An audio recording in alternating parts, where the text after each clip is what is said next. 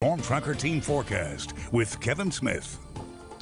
Hey, good Tuesday morning, everyone. Once again, we're into day number 3 for Hurricane Preparedness Week. Of course, it started on Sunday, and we really want to advise you to assemble those disaster supplies. It's never too early to do that. Meanwhile, into the tropics we go, and to the Atlantic, and all is well, at least for now. We'll keep you updated on that. And by the way, tropical season starts in 25 days on June the 1st. Meanwhile, back to home, we're dealing with temperatures of 68 degrees. We're 66 into Gonzales, but notice it's a little bit warmer, like Lafayette's at 72 and 72 also in the Jennings, where we have some higher dew points right now at 69, 67 dew point here in the Baton Rouge. You travel over towards Slidell, still into the upper 50s, but that dry air is moving away. We still have our storm system that's out to the west of us. We have another area of thunderstorms that are rumbling right along Interstate 70 that's moving up toward Kansas City, and some of that's now bowing back toward Missouri.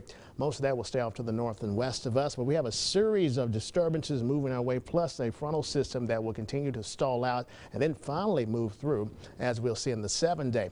Now, that first front that moved across the area this weekend, that's now a warm front that will start to migrate back toward the southwest to the northeast. And then you see all this red back toward western Texas.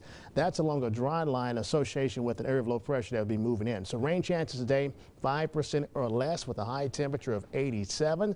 And then this evening, increasing cloud cover, we're dropping it down to 67. So your 7-day forecast, rain chances are on the way up. And we even have a weather aware day on Thursday. Possibility of severe weather, temperatures though into the 80s. Then we have that front that'll be moving through. Let's take a look at some traffic.